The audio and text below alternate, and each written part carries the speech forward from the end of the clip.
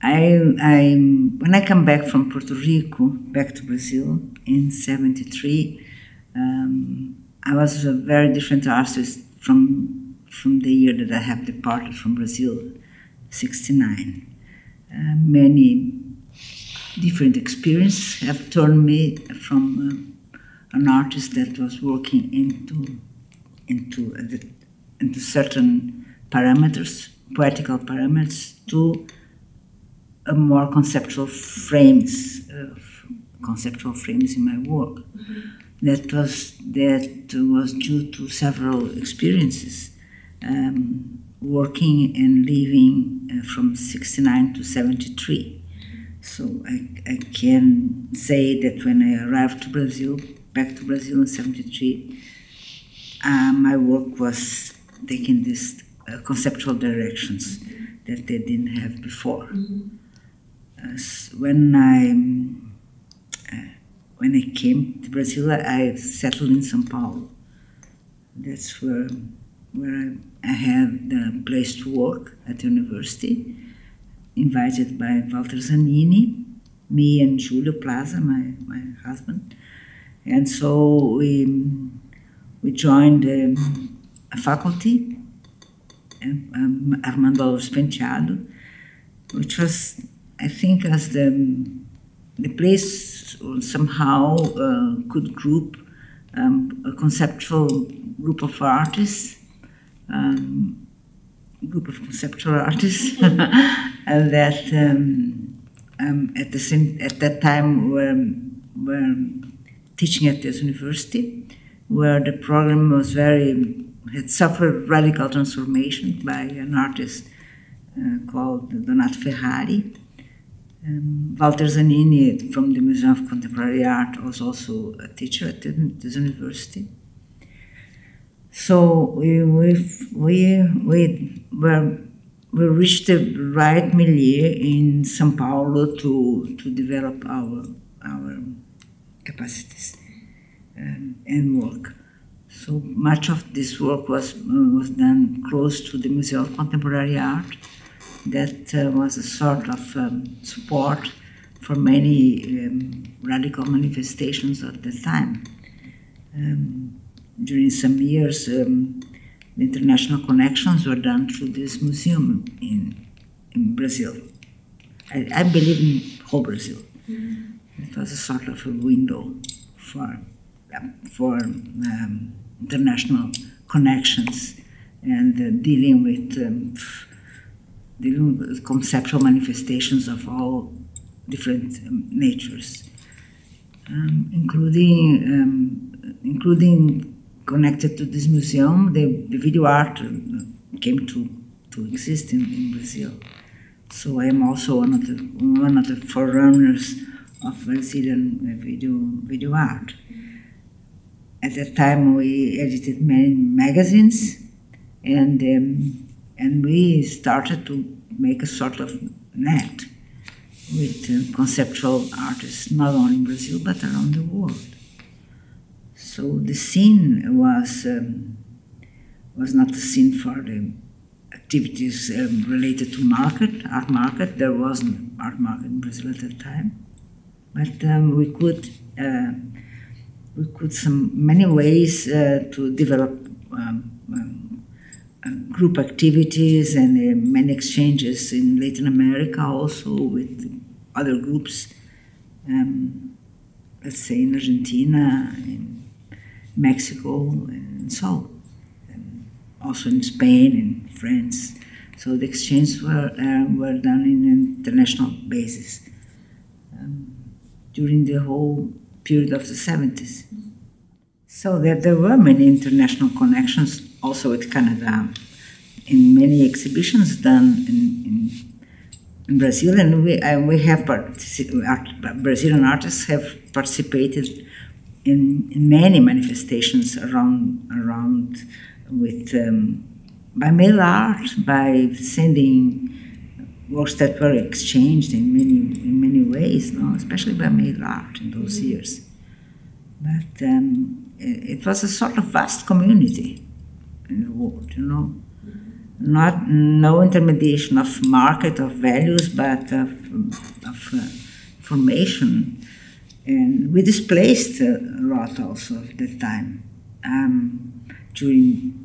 In my own experience, we have been in a meeting in Encuentros de Pamplona.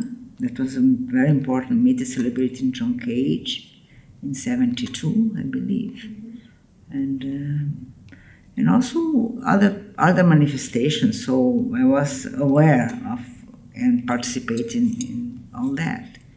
Groups of artists in Brazil, mainly in Rio de Janeiro, someone in northeast of Brazil, we had somehow exchanging experience. There was hard times of dictatorship, but this was our way to escape from being too tight. Mail art also allowed that we get to know the people for the Europe, Western Europe, that we didn't know before. No? So that was the first time I could see everybody's work exchanged. You think at the time that even photocopies didn't exist, so we sent original photos and so publications. It was a kind of a miracle. There was no galleries around especially for conceptual artists, but I believe that regardless of the many bad things that are around about teaching, about universities, about academy, I think in Brazil there's still a space for freedom, until now. Freedom of of expression. I think you can fight with each other, but it's like the cards are on the table now. I think that's where this is permitted. Even so, there was a lot of persecution inside universities during the dictatorship. But I very much took during my life this direction of feeling more free to invent and to investigate inside the university. I found immediately the ways to ask grants for research. I found a way how artists, not only visual artists, but musicians and theater artists could present their production as a solid investigation, the same way as physicians and chemists. So that's a matter of language, of vocabulary. And then I could do several series of radical work, sponsored by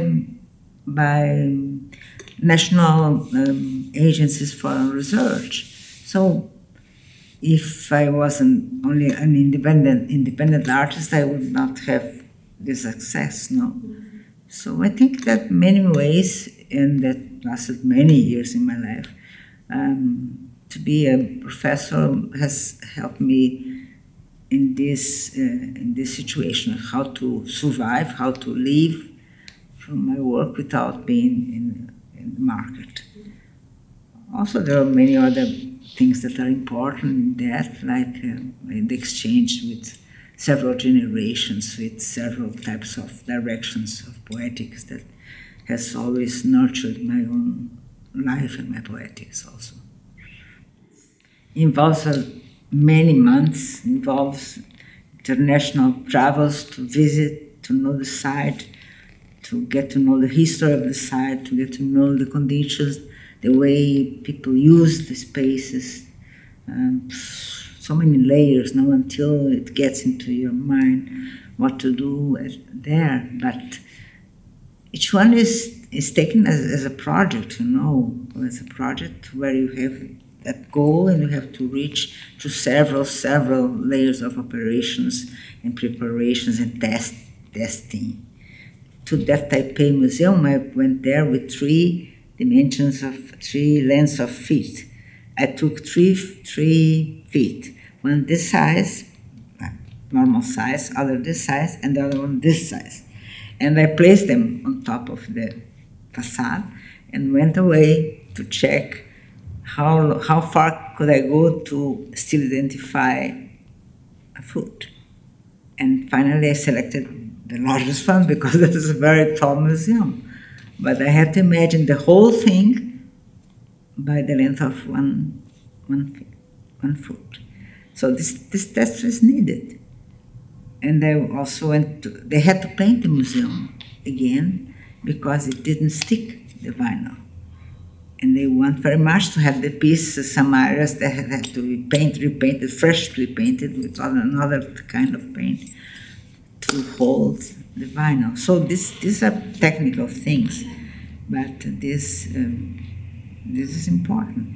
So the conceptual project is the understanding or the proposition. What are you going to propose for that environment, that context, and that situation? Each piece conveys a lot of material. I get enormous layers of papers and notes and every detail, you know. So when finally it's done, it's like the end of a history, you know. I always like to say that I'm not a specialist in technologies, different technologies. That would be impossible. I could not know about the many things I have technicians involved in my work as a specialist. I would be involved too much in this part, and I want to feel myself free to invent something that I can then imagine how this could be done. I'm very curious about looking at new ways of producing images in contemporary times. This has expanded a lot, you know. So I always can find, wow, I could do something that use this type of devices, I could have ideas around that. And suddenly I have to reach the right way to find how to do it, you know. But I think I'm a low-tech artist, you know. I go from the very artisanal to the more sophisticated technology, always assisted by different collaborations. But I have done so many porcelains during my life, painting shadows over it and using the most traditional media. And I draw a lot, still draw a lot. But the motifs are the other question. Since more than a decade I have been working with the idea of cross stitches, you know, because they first came with the idea of making sort of a fixed image of the sky. I mean, fixed because the sky is reflected over the glasses are always changing, you know. But I love the idea of making this fixed skies. First time through a commission of an architect in Brasilia. Brasilia has so large skies, you know, around, and I was amazed by the idea of making some skies over the buildings. But they should be very much codified or manipulated than the real ones, the real skies. That's why came the idea of using the cross stitches. And I was very much into the idea of type of codification the cross stitches permit. They are like large dots, you know, in the printing procedures. When you have an image which is low definition, you can make it with large dots, so you can hardly see. And so I was exploring this limit when you can identify the image when you cannot. So cross stitches, no matter how small they are, tiny they are, and how big they are, they permit this sort of from where you see how far you should go to identify an image. When I did a piece called Mundos Admirabilis and Rerum Naturae.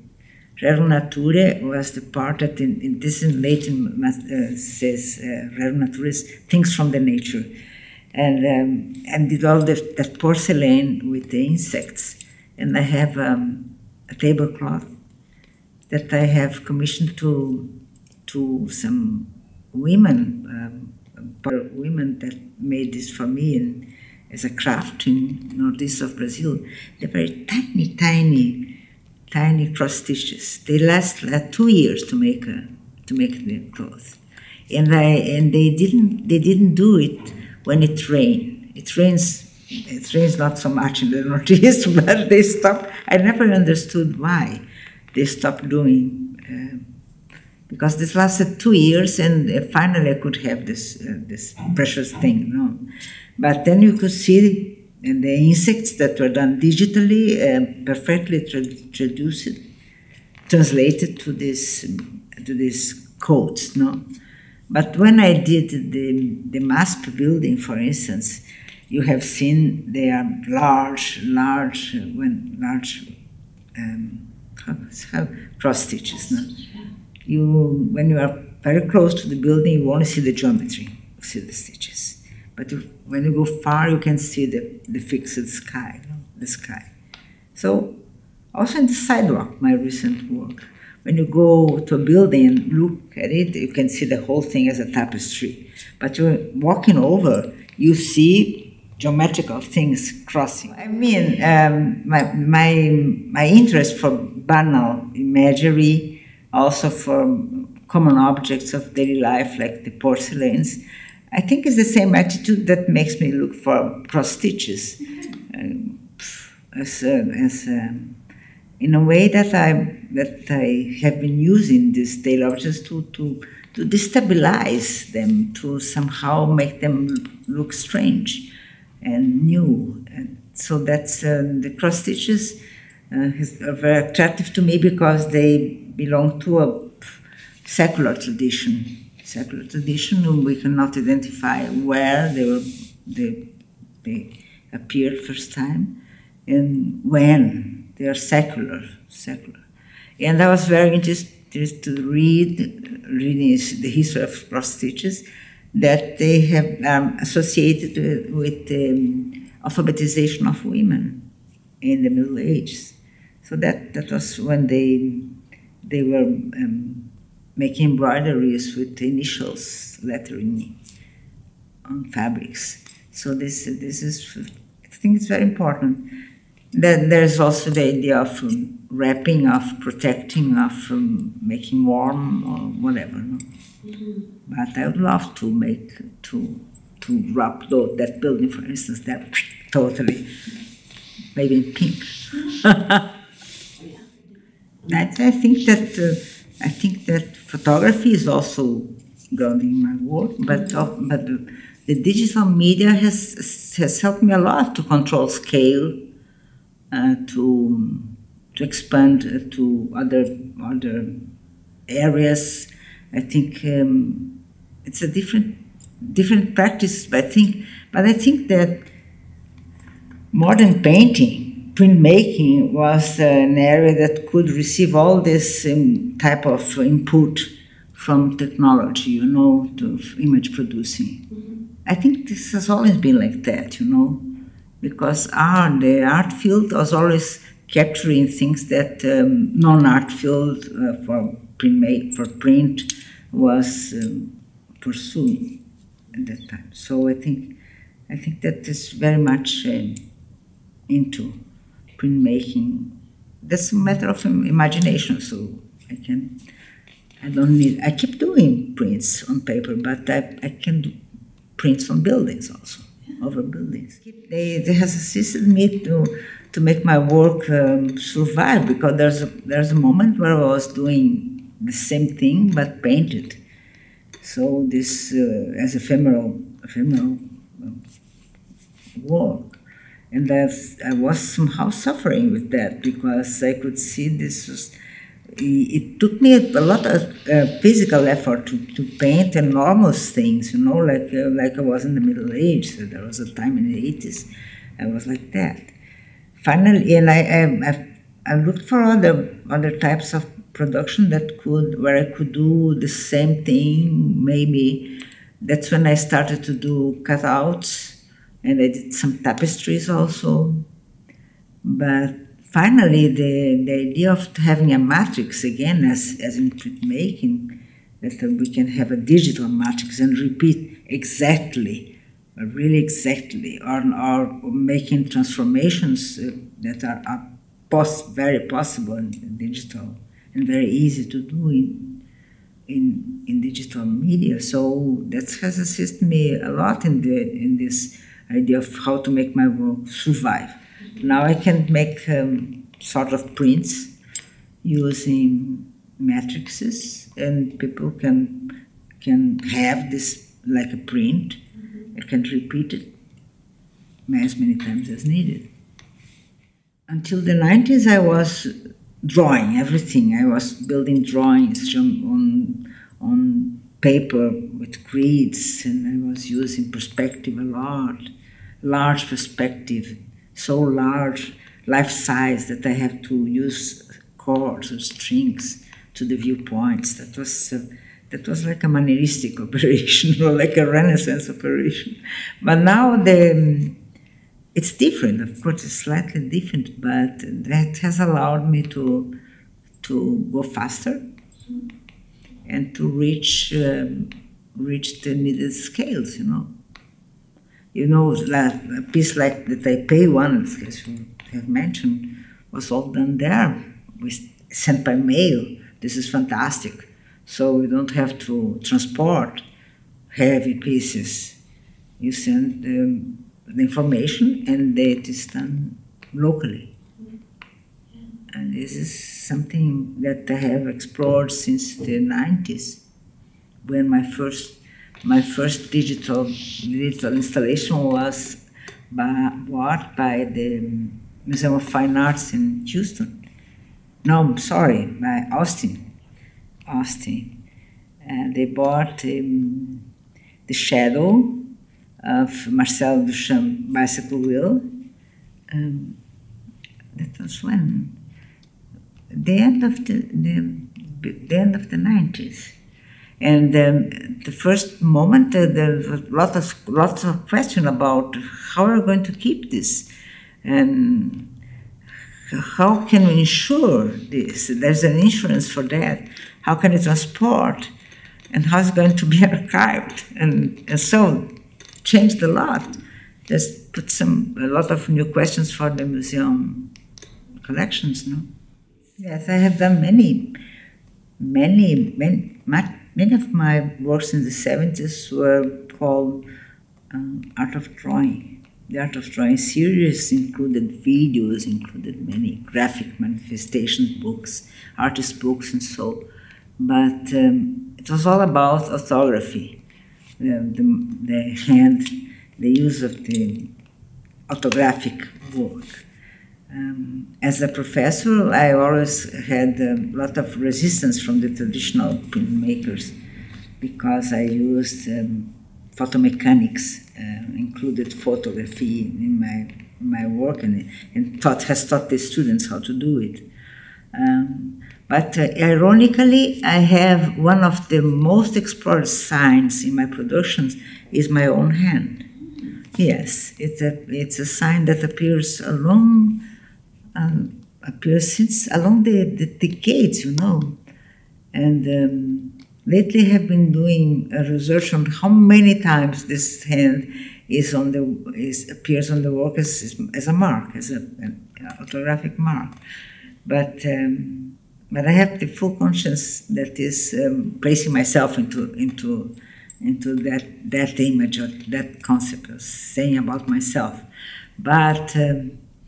Graphically, it's there, I don't need to use my hand. My work could be done for anybody else if I propose this is going to be like that, Recently, I have been doing a sort of participation or illustration, I don't know how to call it, to a very special edition for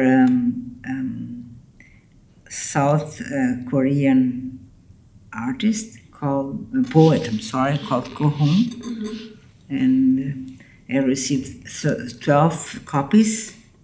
That's the edition, made and printed by typography, very special typography. And I had to include my collaboration as a visual artist into all these copies, same without printing. They should be by hand.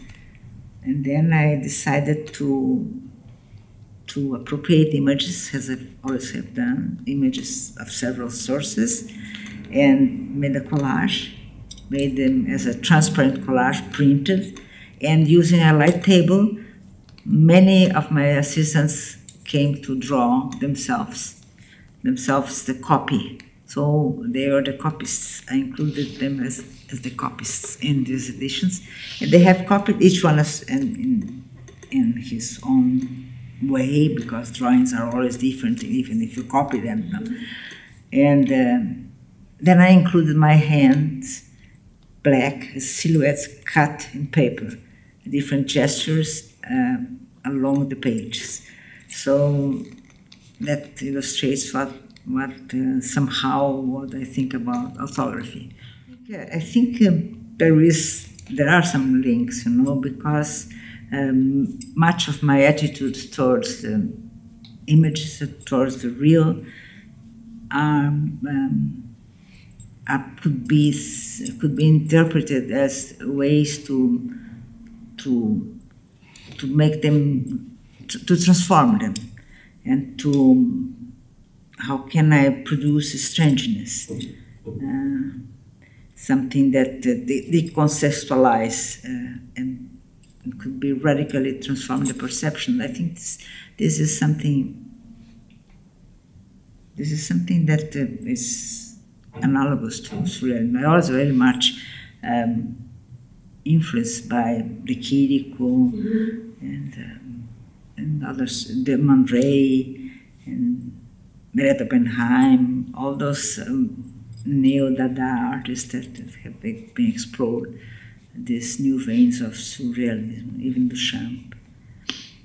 I think there's a clear mark in my work, especially in pieces like the Enigmas, where mysterious, enigmatic, paradoxical shadows appear from nowhere, So these connections were already explored between my work and the Quiricos and Iberê Camargo, my master in Porto Alegre, the city where I was born. Yeah, there was a special exhibition trying to find this sort of genealogy. Some pieces, especially those that deal with light and shadow as a paradox. Many objects have this very, very clear surrealistic frame. I always make many projects at the same time because it takes me a lot of time to invent, a lot of time to go through the ways of doing it, and then producing it is something else. So, but there are different lengths of energy given to each project.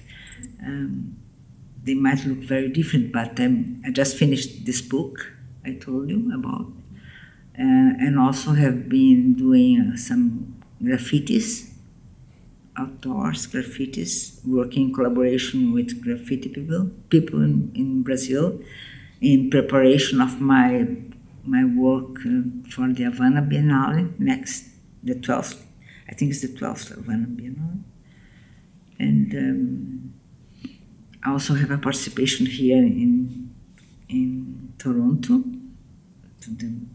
for the Luminato Festival, where I conceived two pieces, two complementary pieces that permit interaction, several types of interaction with the audience for the festival. One is going to be a laser projection around the buildings with the word light written as a calligraphy in almost 70 languages and alphabets. And then there is a structure built at the place, City Hall place, where people would be under could be cross a marquise, a large marquise, made of several platforms, where the effect of reflection of the colors and the word light, again written as in negative to permit the entrance of light, I wish could permit a sort of magical experience of light, the word light like a tautology, and the colors, I don't know. That's an experience, multi-layer thing. Then what else? I'm preparing an exhibition for a museum in Rio de Janeiro. I just opened a large exhibition in Museu Oscar Niemeyer, also in Brazil. I'm preparing new prints, regular prints on paper, for a group of friends of the Museum Castro Maia in Rio.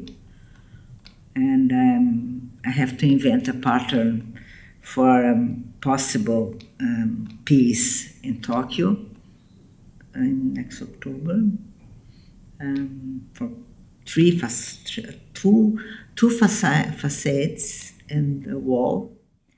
I think that I'm not a street artist. I've never been. I think there's a lot of. I like to transform in a way that is not to make it nice or I think irony is a component, a strong component. It has been since my early manifestations in graphics and in using images. I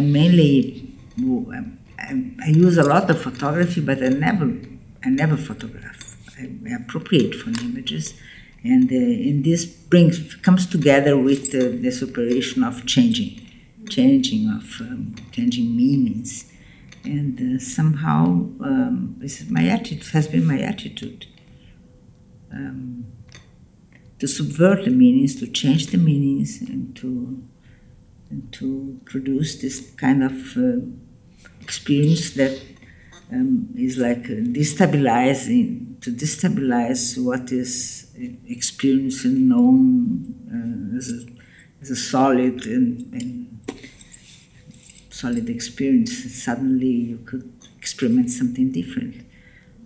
That's why I like so much to do the presentations, anonymous presentations and projections in the streets during the night. This is a very anonym public.